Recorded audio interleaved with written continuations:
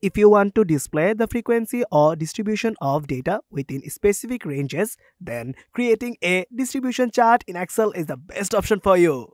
Hello everyone, this is Rian from Exceldemy, and today we'll learn several methods on how to create a distribution chart in Excel.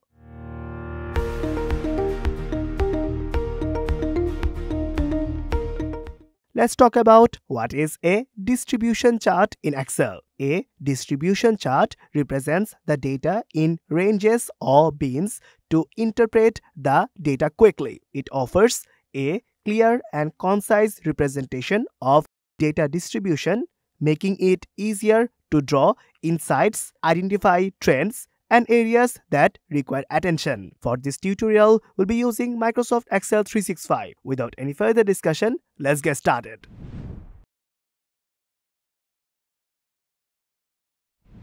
In our first method, we'll be applying frequency function to make a distribution chart. Here, at first, we have the bin size in the G4 cell. So, we'll insert 10 as our bin size. You can easily change the bin size according to your liking.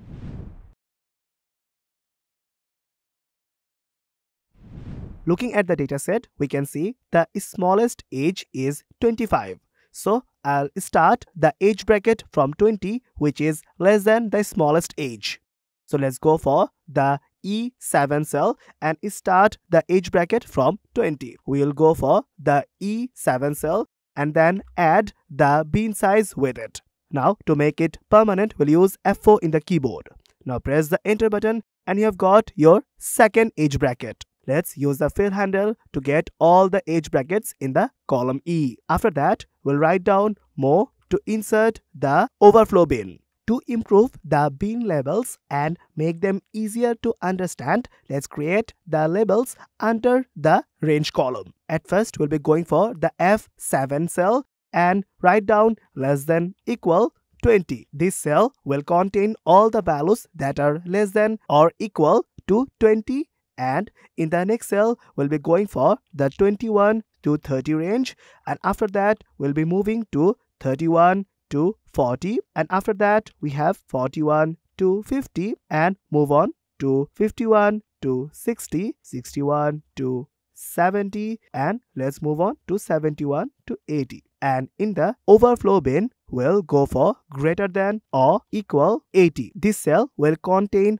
all the values that are greater than or equal to 80. To determine the number of member in the column G, we'll be using the frequency function. So let's go for the G7 cell and insert the frequency function. The frequency function calculates how often values occur within a range of values and then returns a vertical array of numbers having one more element than the bin arrays. So let's go for the two parameters, data array and bins array. As data array, we'll be selecting the C5 to C14 age group, and then we'll be moving to the bins array, which is in the E7 to E13 cell range. If we press the enter button, then we have got the number of member here. If you look closely, then you will see that the frequency function has returned one extra element than the bins array. The extra element is used to consider the overflow bin. Now, let's insert the distribution chart.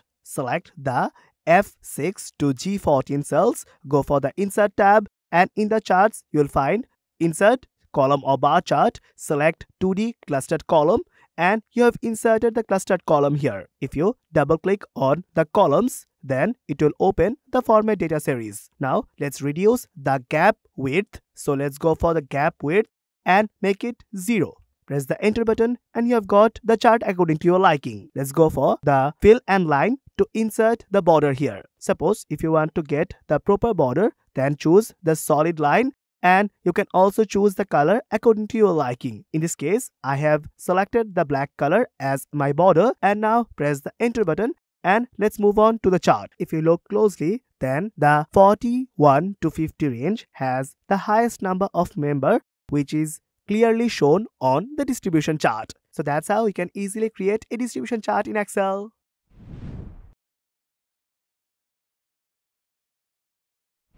In our second method, we'll be using Data Analysis ToolPak to create a distribution chart. At first, we have the age bracket column, which starts from 20 as the smallest age in the column C is 25. After that, the bin labels have been set up to 80 like the previous method. Now, let's go for the File tab. Choose Options to open Excel options. Click on Add-ins, and here you will find the Manage option. Click on Go to open the Add-ins dialog box. In the Add-ins dialog box, here you will tick on Analysis ToolPak. Click OK. Now, if you click on the Data tab, then you will find the Data Analysis here. Let's click on the Data Analysis to open the Data Analysis dialog box. Choose the histogram option. Click OK to open histogram dialog box. As input range, we'll choose the C5 to C14 data range. In the bin range, we'll choose E5 to E11 data range, as we want our output in the G4 cell, so we'll select the output range as G4. This time, as we are trying to insert the distribution chart, so we'll tick on the chart output. Click OK, and now you have inserted your distribution chart here. You can easily adjust the chart to show it perfectly on the screen. You can also double click on the data chart to open the data series, then reduce the gap width to 0, and again go for the fill and line like the previous method, and insert the border. Choose solid line and choose the black color. And now you can see that you have inserted the distribution chart with the help of Data Analysis ToolPak.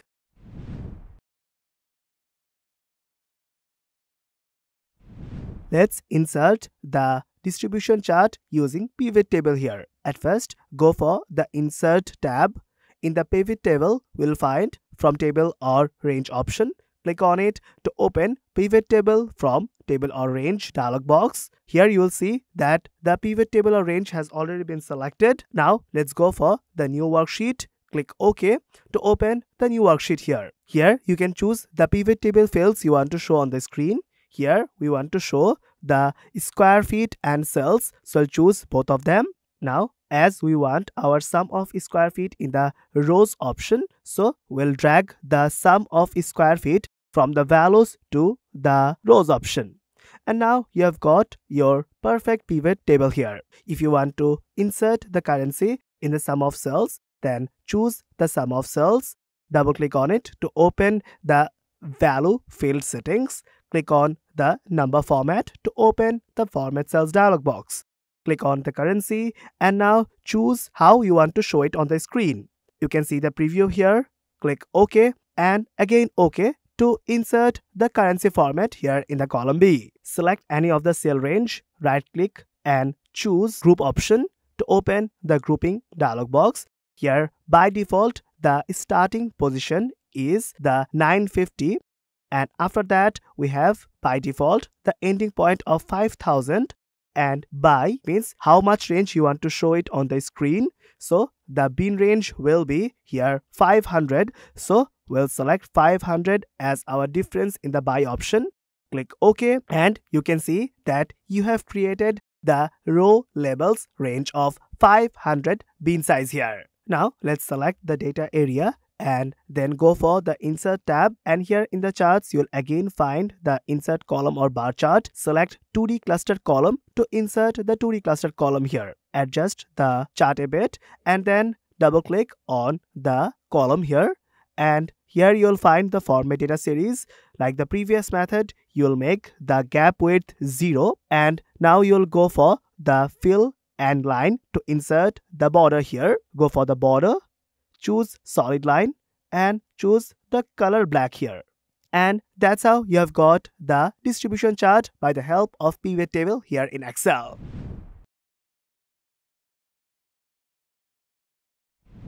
This time we'll be using normal distribution function to insert a distribution chart. At first, we need to determine mean and standard deviation. So we'll go for the G4 cell to determine the mean, and here we'll use the average function. The average function returns the average of its arguments which can be numbers or names. Here at first we need to choose the number range which is the C5 to C14. Press the enter button and you have got the mean here. A mean of 79.7 suggests on average the values in the dataset are close to 79.7. After that, we'll go for the G5 cell and here we'll insert the standard deviation function which calculates standard deviation based on the entire population given as argument. In this section, we'll again choose the parameter of the number in the C5 to C14 data range. Press the enter button and you have got the standard deviation in the G5 cell. Let's reduce the number of decimals by using the Home tab. A standard deviation of 9.79 indicates that the values in the dataset vary by approximately 9.79 units from the mean. Let's go for the column D to determine the normal distribution. The normal distribution is a probability distribution that is symmetrical about the mean, showing that the data near the mean are more frequent in occurrence than the data far from the mean. Now let's go for the D5 cell and insert the NORM.distribution function which returns the normal distribution for the specified mean and standard deviation. Now at first we have 4 parameters. The first parameter is the X which is in the C5 cell value, and after that we have the mean is in the G4 cell. Make it permanent by using F4 in the keyboard. After that we have the standard deviation which is in the G5 cell. Make it absolute by using F4 in the keyboard again. After that we have 2 options in the cumulative parameter. If we want to use the cumulative distribution, then we should use true option, but for the probability density function we can use the false option. As in this case we are dealing with the probability function, so we'll go for the false option here.